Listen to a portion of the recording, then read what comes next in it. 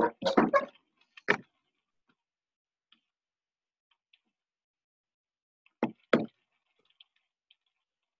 right, well, let's go ahead and get started just a few seconds earlier than normal. This is our final week of the webinar Collaborate, and we have been discussing Pentecostal theology and praxis of men and women working together for God's kingdom, for the kingdom of God, for his gospel, and how do we practice that theology that we as Pentecostals and charismatics have innately. I wanted to start out with reading scripture because this is what it all seems to hinge on, is Acts 2. When the day of Pentecost came, they were all together in one place. Suddenly a sound like the blowing of a violent wind came from heaven and filled the house where they were sitting. They saw what seemed to be tongues of fire that separated and came on each of them. All of them were filled with the Holy Spirit and began to speak in other tongues as the Spirit enabled them. And then you go on to 17 and 18, where it talks about in the last days, God says, I will pour out my Spirit on all people. Your sons and daughters will prophesy. Even on my servants, both men and women, I will pour out my Spirit in those days, and they will prophesy again. It's reiterated. And then in the end, verses 42 to 47 is the key. They devoted themselves to the apostles' teaching and to fellowship, to the breaking of bread and to prayer. Everyone was filled with awe at the many wonders and signs performed by the apostles. All the believers were together and had everything in common. They sold property and possessions to give to anyone who had need. Every day they continued to meet together in the temple courts. They broke bread in their homes and ate together with glad and sincere hearts, praising God and enjoying the favor of all people. And the Lord added to their number daily those who were being saved. So that is the point. We aren't doing this just for equality's sake, although we believe that all humans are created in the image of God, the Imago Dei. But we are doing this so that the Lord will add the number to his kingdom daily, for those who are being saved. And so that's our heart and our desire, is that this is an issue of bringing people to Jesus. So that's why it's so important. And today I am so excited to have Dr. Comfort Max-Wirth with us, because I believe that this issue of practicing our theology is not just an issue here that we face in America, but it is a global issue. And so how do you navigate those challenges in other contexts? And as a woman of color, how do you navigate those challenges that we have, trying to work together for God's kingdom, no matter our gender? So I just want to thank you for joining us, and I'd like to open us in prayer. So Lord, I thank you so much for this day. I thank you for the work that you are doing in our lives. And I thank you for this opportunity that we have to learn from Dr. Comfort Max-Wirth. I pray that you would bless her. I thank you for the anointing that is on her life. I thank you for her friendship. I just thank you for the many things that you're doing in her and through her. And I just pray you will take control of this webinar, of this time that we have together, Lord. We give it to you in Jesus' name. Amen. Amen. So what we're going to be doing today is more like having a conversation. I've got some questions that I'm going to ask her, and we're going to start out. Dr. Max-Wirth, if you would mind just sharing a little bit about your calling and your background.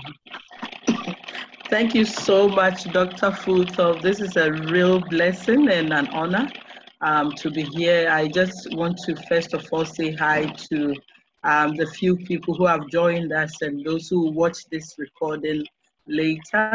It's a blessing, and I'm so happy to be here. I bring you warm greetings from Ghana, all the way from Accra, Ghana.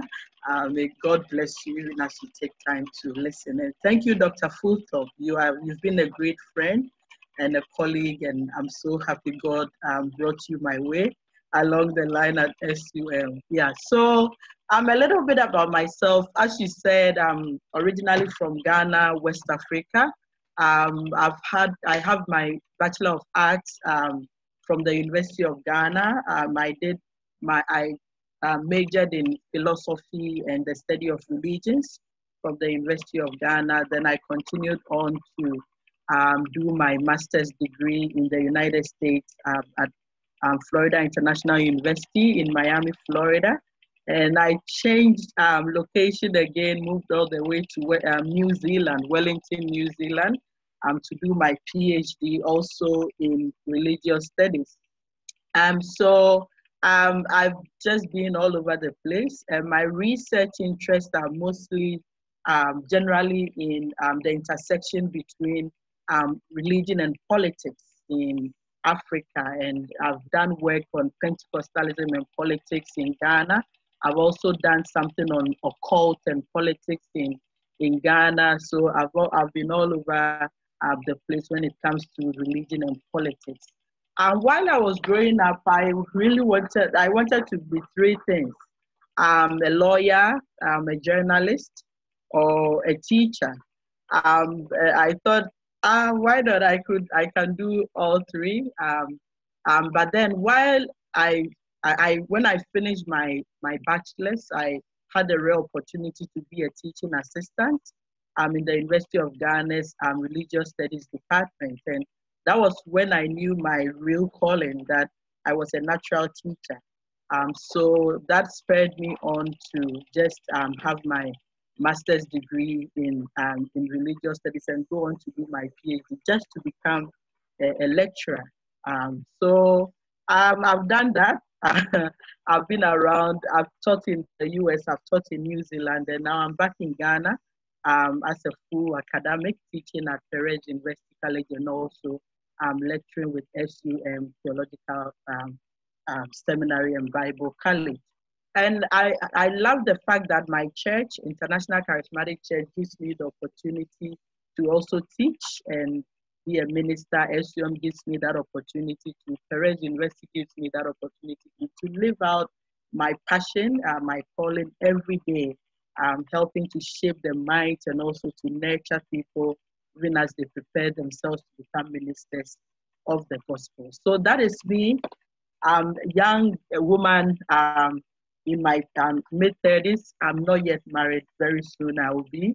I'm excited about it. So that's me. I've just recently been ordained as a minister of the gospel. And so that's me. Yeah, that's a little bit about me, Dr. Fulton. All right. Well, congratulations on your engagement.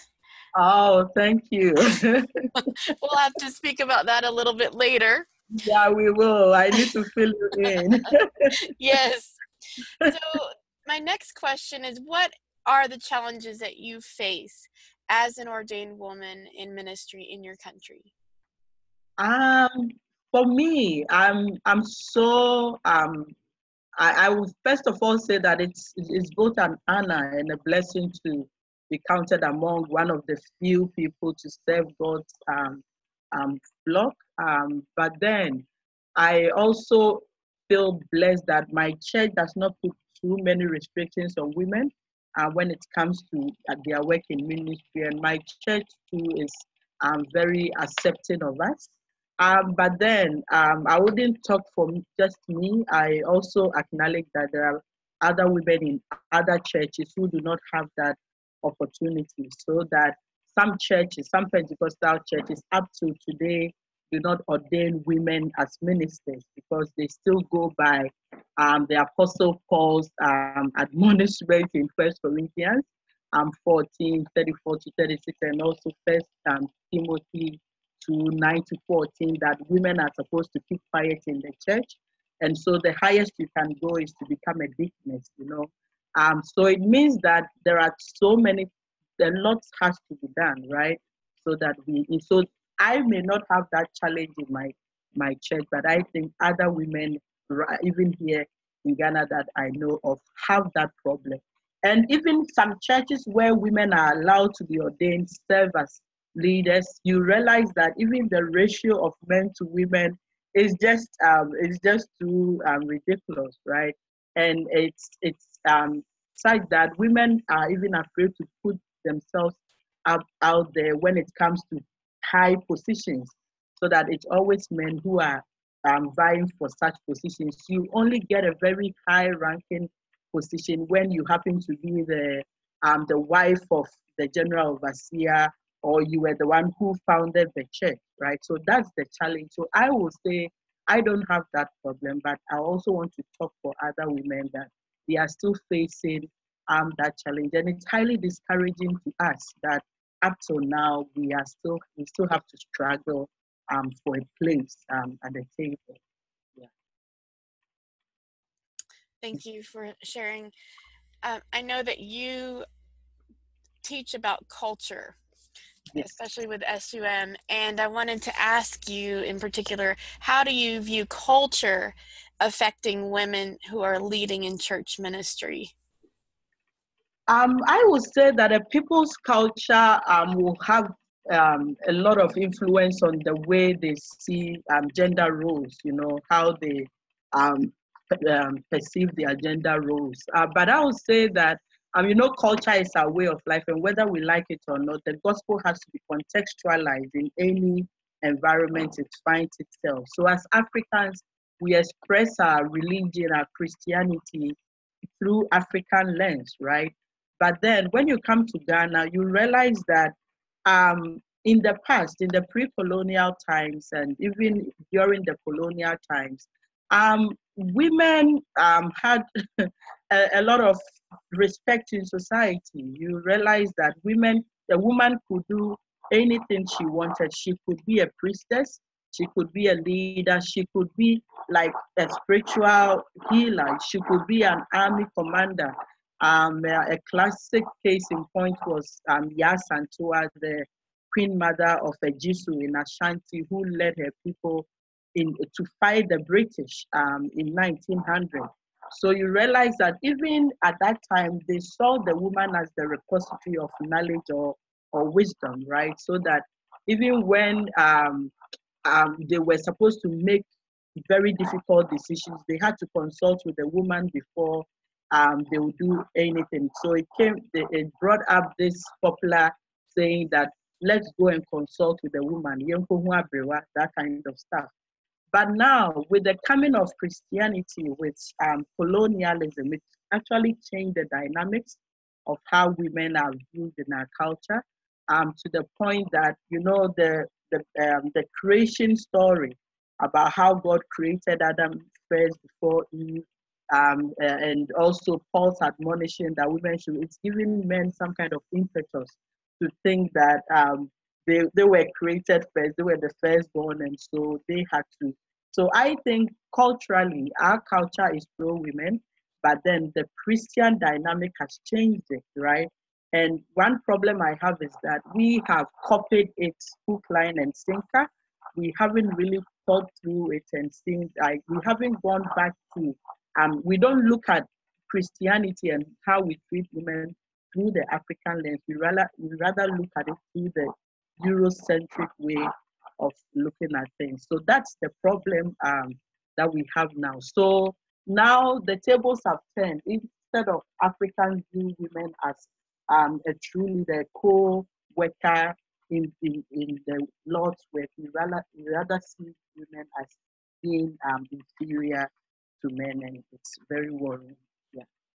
So I hope that answers your question. Yes, that is fascinating. So the way, and even politically, are there many Yes. women in political office in Ghana? So that's actually whatever is happening in the church is a reflection of what happens in the political arena, so that you see that there are fewer women in political positions, especially high ones. You can be whoever you think you are, just cross it out of your bucket list that you become a president in Ghana anytime soon, right? If you were a woman. But then, so you realize that, and when women have maybe about 20%, 25% in parliament, we think we've done well, right? That's the problem. So whatever is happening in the church is more like a microcosm. It's a reflection of what is happening politically, and it has to change. Yeah, because the church is some kind of the power broker. Whatever we do is informed by the church, by Christianity. So if Christians, we are exhibiting that, then we are also telling the politicians that it's good to keep women at bay, you know, just give them just a few positions just to keep them happy. But then I think we have to change things up. Yeah, that is really thought-provoking to think about how Western's view of Christianity has shaped the African church specifically, and Ghana specifically, even more so in that context.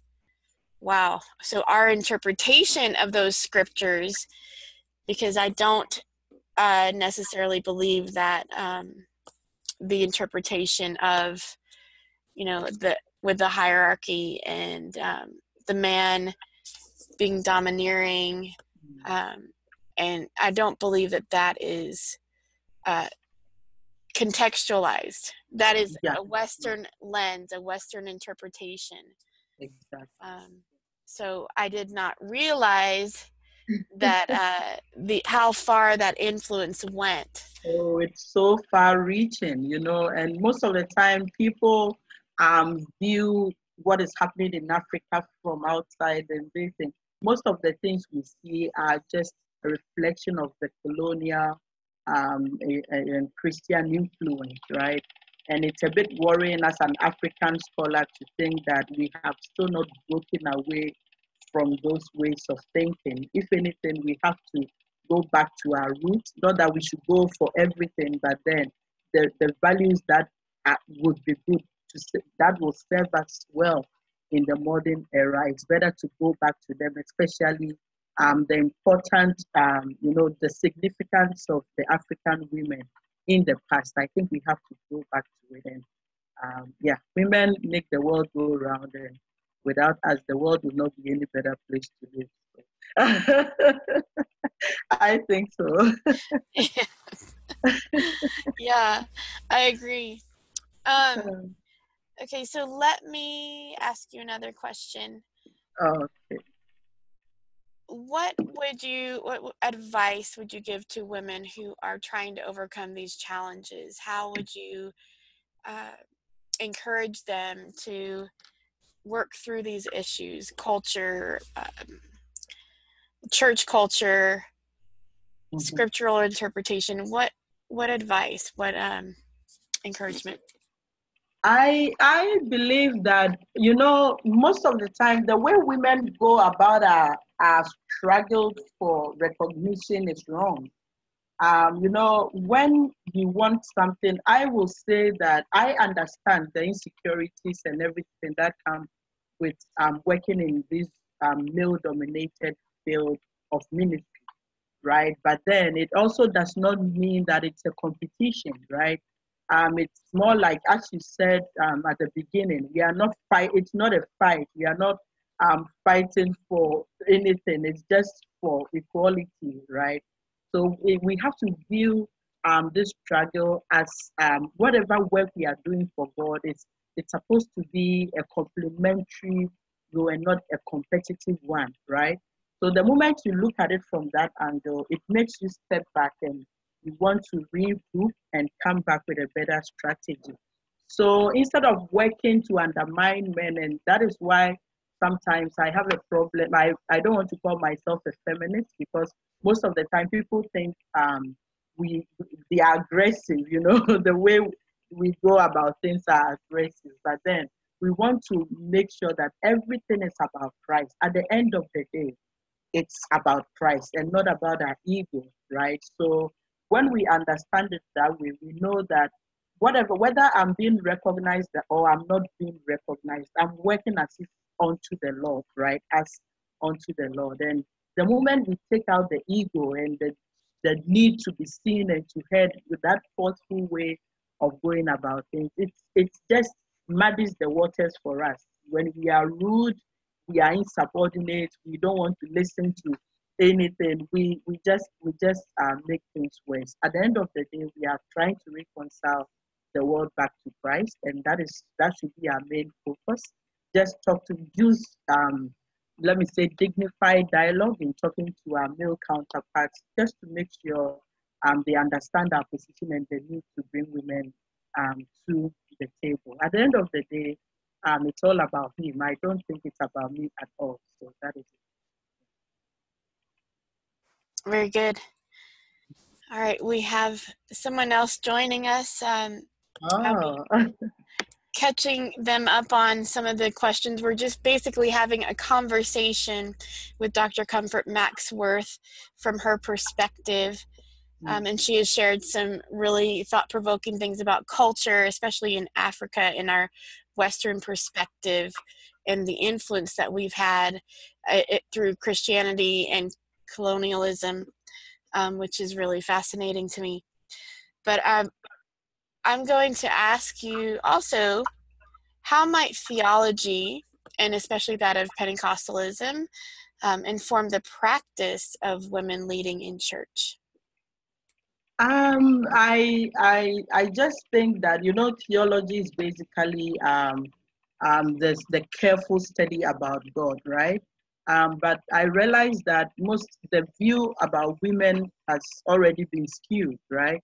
And so I think what theology has to do to help us is to just help us to reinterpret some of the scriptures that are supposedly anti-women, which are also keeping women at bay, preventing a lot of churches from ordaining women or allowing women to also serve in the church. So theology has a lot to do.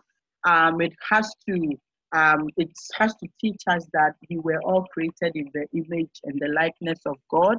And so the woman is not inferior to the man, neither is the man inferior to the woman. We are all supposed to be equal partners in ministry, and that is why Eve was taken out of the side of Adam and not his back or something, And even when Adam saw Eve, he said, "This is of course truly the bone of my bone and the flesh of my flesh," telling us that he considered Eve to be in equal standing with him.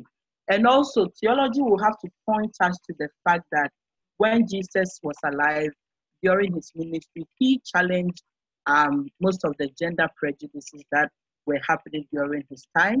And it even also points to the fact that Jesus directed most of his ministry to women, especially when you read the Gospel of Luke. And we also know that women played an important role in Jesus' ministry. They basically supported him. So what theology has to do is to unearth all these truths, correct some of these misconceptions about the place of women in Christianity. And as Pentecostals, I think we have to lead the way, and we were talking about what happened in the upper room during the day of Pentecost. That is what Pentecost is about. That is what being a Pentecostal is about. God has poured out his spirit on all flesh, irrespective of their race, their color, their gender. So we all have to move together and and raise the banner of Jesus higher. So I think theology can shape the way we see women, and as Pentecostals, we need to lead. That's so good. For those who have just joined us, or for those of you who are here, if you'd like to ask a question, go ahead and put it in the chat box, and I will ask it we'll review it in a few minutes. So let's see here. Another question I have. What practical advice? Well, you've given a lot of practical advice. Yeah. So you've covered some of my questions already that I had prepared. What are some resources that you might be able to share specifically for women of color who feel called to ministry? Thank you very much. I think ministry is for all. And sometimes I really don't want to make it women of color, Western people, but it's also necessary that we make those distinctions. But what I would tell these women is that your first point of call is the Bible, right? Of course, it's the Bible. It's going to teach you everything that the Bible extols the values of women. I will tell you to specifically read the books of Esther and Ruth. These two books actually show us how two women succeeded in foreign lands in spite of the challenges they had to endure. These are good.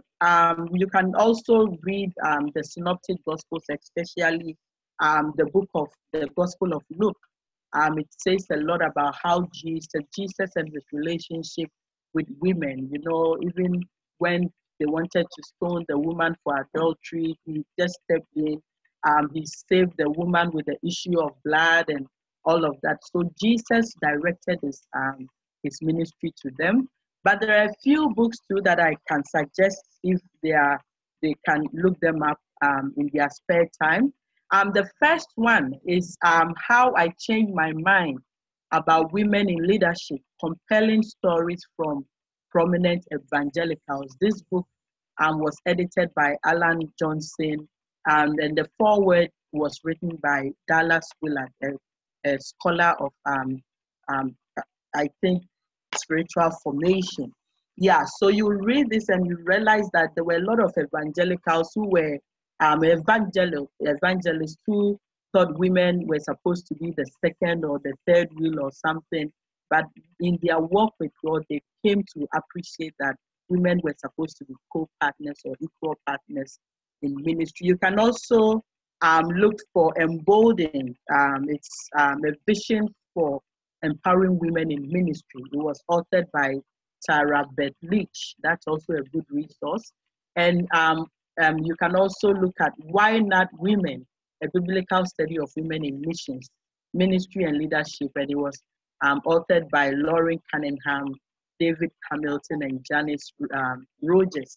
So you can read these books and you feel empowered, and you realize that whether you are white, you are black, you are blue, you are whoever, you are a woman, you are a man, you are a child, you still have a place in God's ministry. As long as the call is upon your life, then it means God has a mission for you that you need to accomplish. So these are some of the few resources that I can think of at the moment. Excellent. I love those books. I have not been able to read Emboldened yet by Tara Beth Lee. Okay. They are really I would good. like to. It's on my wish list. Yeah.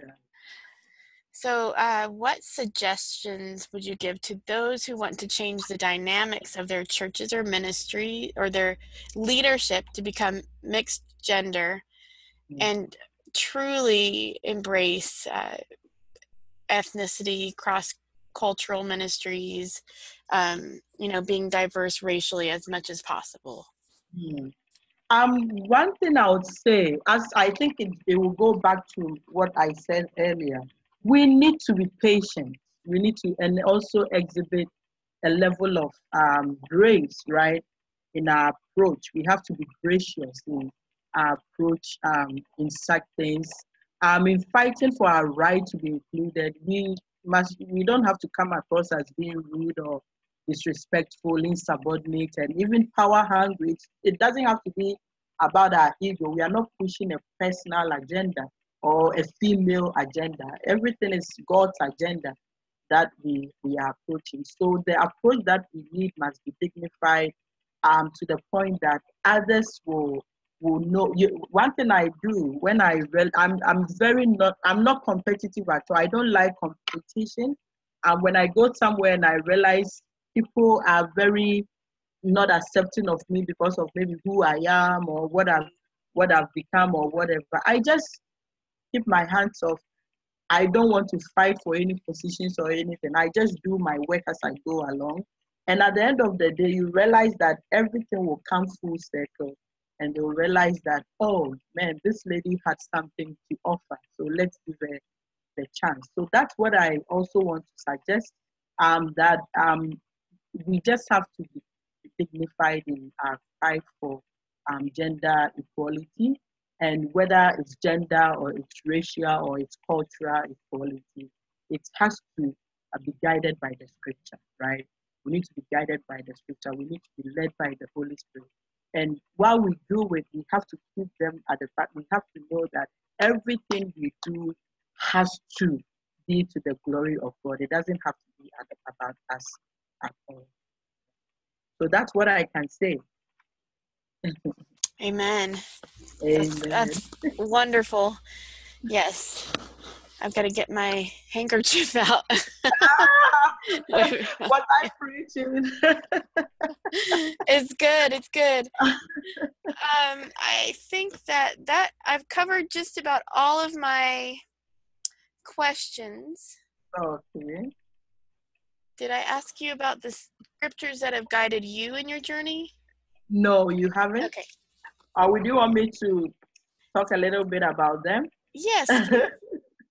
Okay, so the scriptures that have guided me in my journey, I love the Bible. I love everything in the Bible, but as a human, as a woman, I also have my very favorite scriptures, that my go-to scriptures, so to speak. And the first thing that I like is Genesis 1:27. It just says that we're all created in the image and likeness of God, right? So being a woman, it does not make me any less than the man. So since I'm created in the image of God and his likeness, it means I'm equally also called to be in ministry.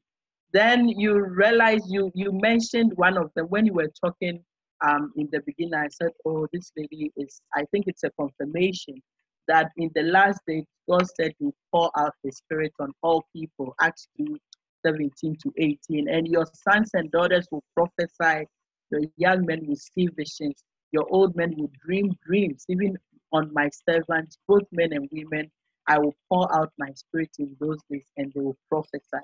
This passage actually was lifted directly from Joel 2:28 to 29. So you see, it was quoted in the Old Testament and it's being confirmed in the New Testament that, you know what, God has poured out his spirit, and God also, and it also confirms what it says in Acts 10:34, that God is no respecter of persons. So if God is no respecter of persons, then it tells me that whether you are a man or a woman, you are still qualified to serve in God's vineyard.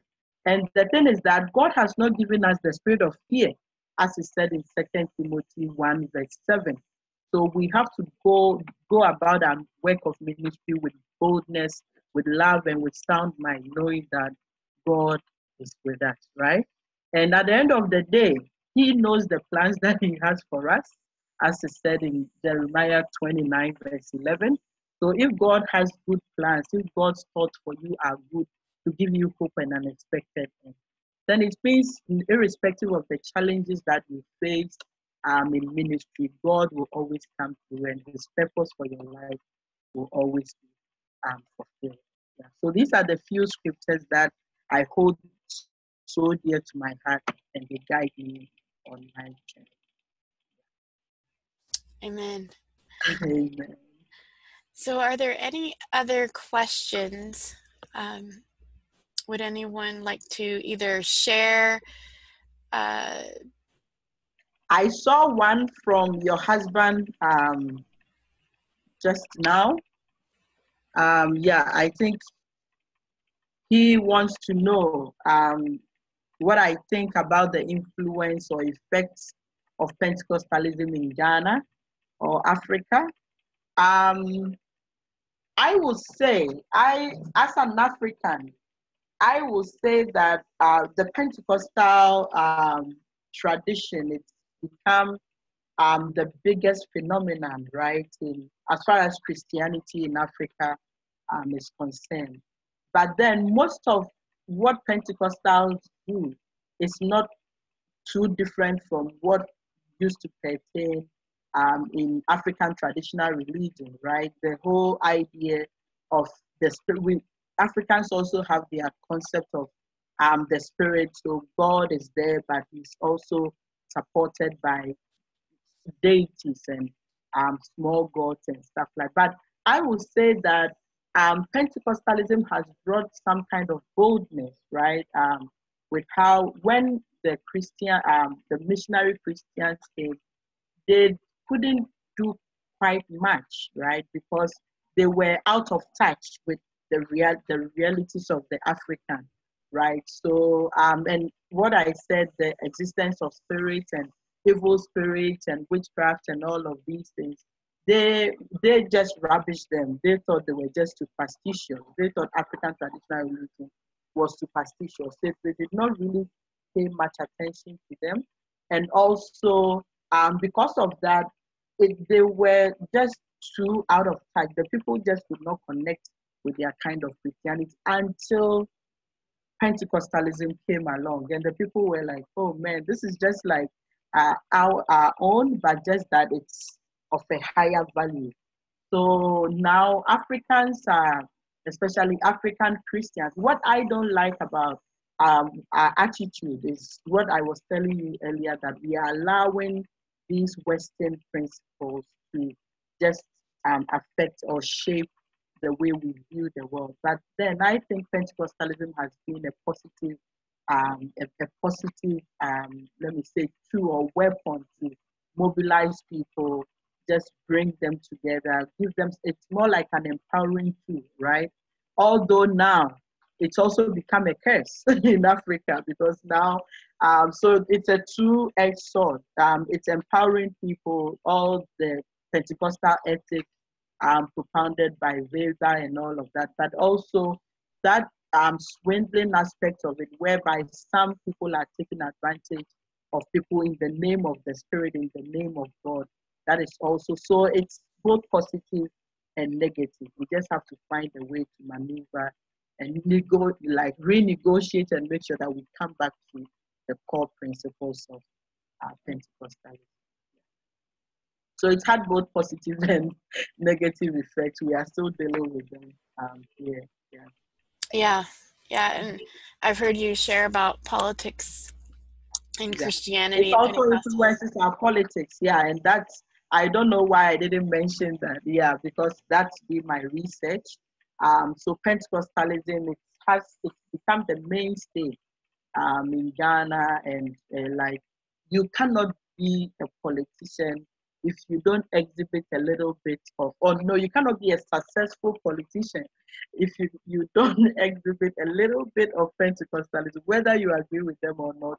You need that constituency. So you realize that politicians play to Pentecostals a lot. So they shape our politics. Actually, they shape almost every aspect of the Ghanaian life and Ghanaian culture. And so that is good, but at the same time, it's getting a bad rap for some of the bad nuts who have started to, do people all in the name of the Holy Spirit, right? And prophecies and deliverance and all of that. Wow.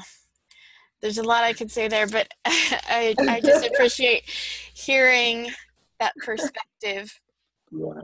I'd like to ask for you to just pray over the people who are listening, and those who are in our class or in our webinar right now.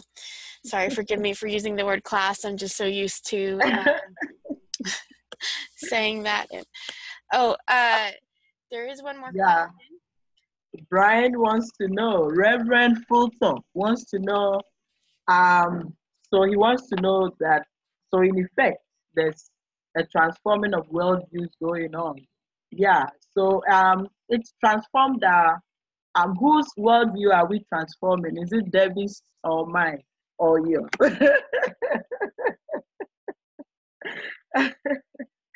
I want to get, okay. So all of us, our worldviews have been transformed.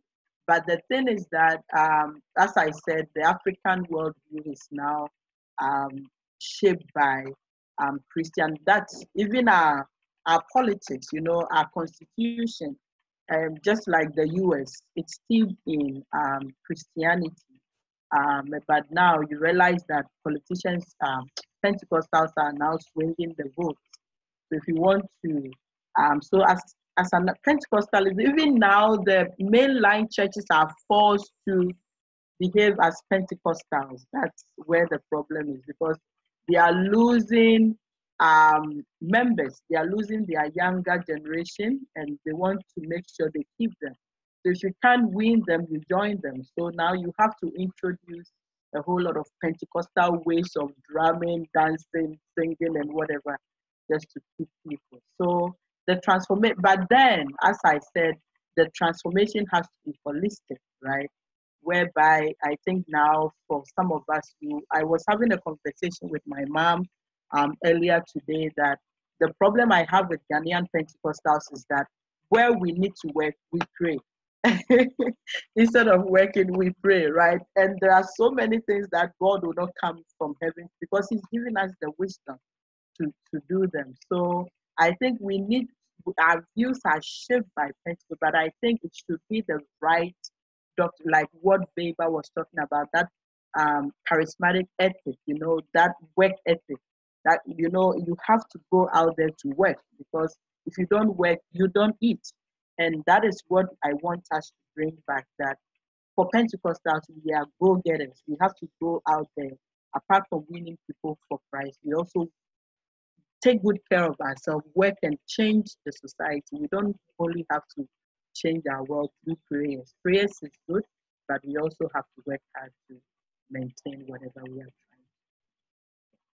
And he's holding a baby. Aren't you an adorable father? My sister is so lucky. Thank you. God bless you. A teething baby. I know. You are such an adorable father. God bless you. Keep it up. Well, I want to thank you so much for your valuable time, for taking your time to do this. And I just, I love to hear your perspective and learn just from a different perspective. I know that we can learn from each other, and we have to understand that we are all working together in this globally.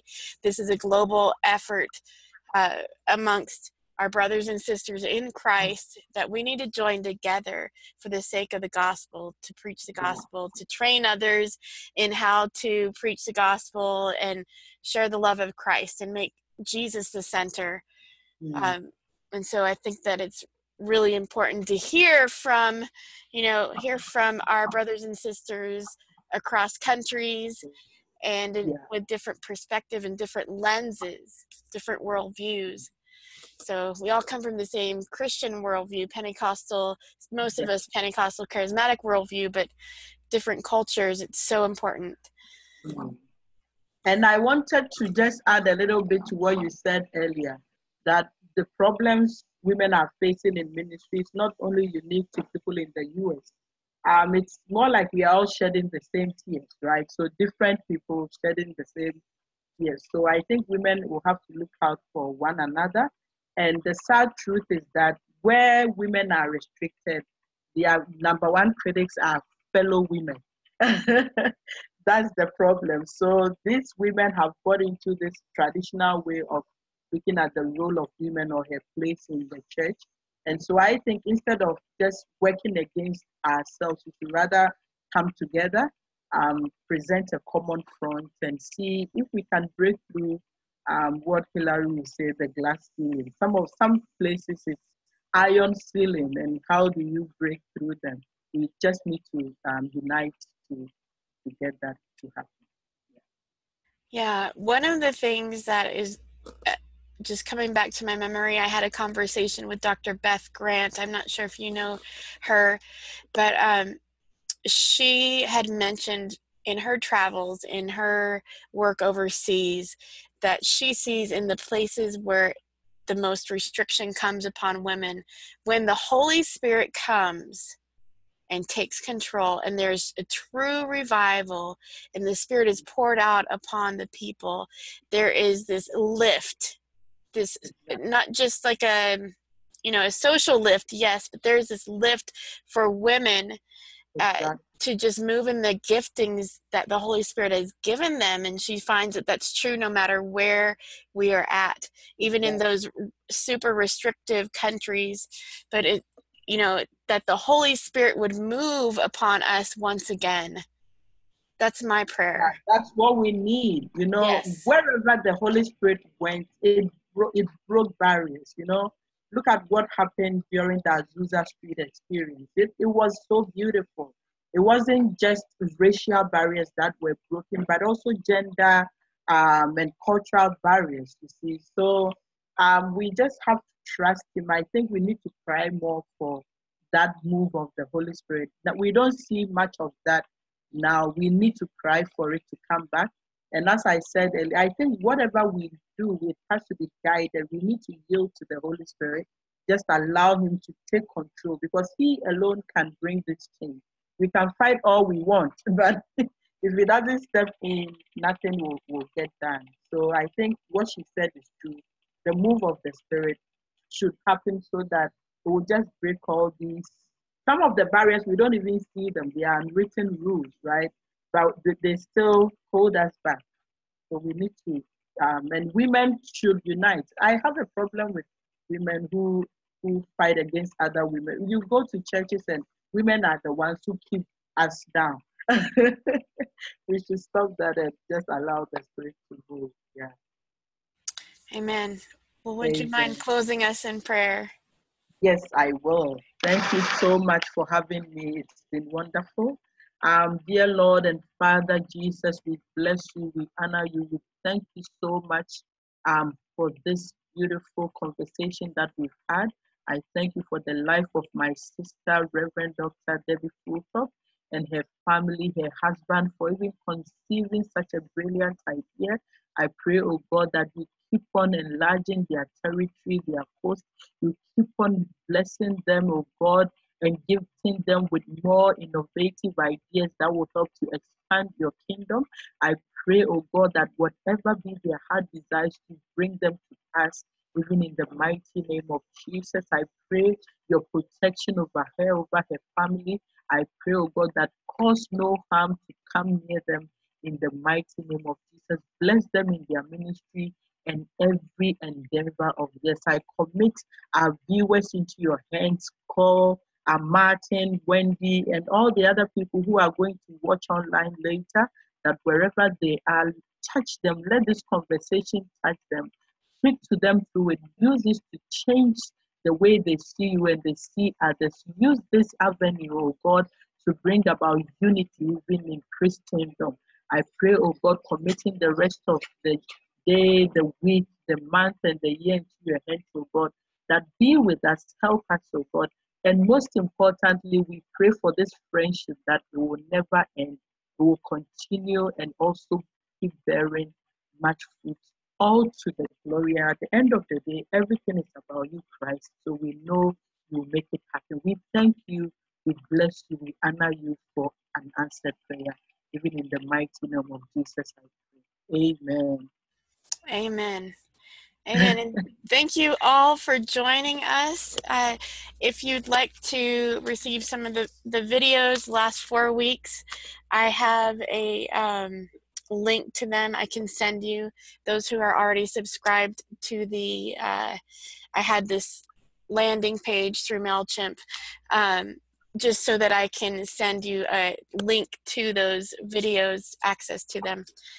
But thank you, and may the Lord bless you. If you have any questions or comments, feel free to contact me. And we also have a Facebook page. I'm just starting up, so it will be like a page with resources and just to continue the conversation. I don't know that I'll be super active on it as I'd like to because of our upcoming trimester with SUM. It's going to be very busy. But I would love to be able to share resources and continue this conversation. So thank you all for coming. May the Lord bless you.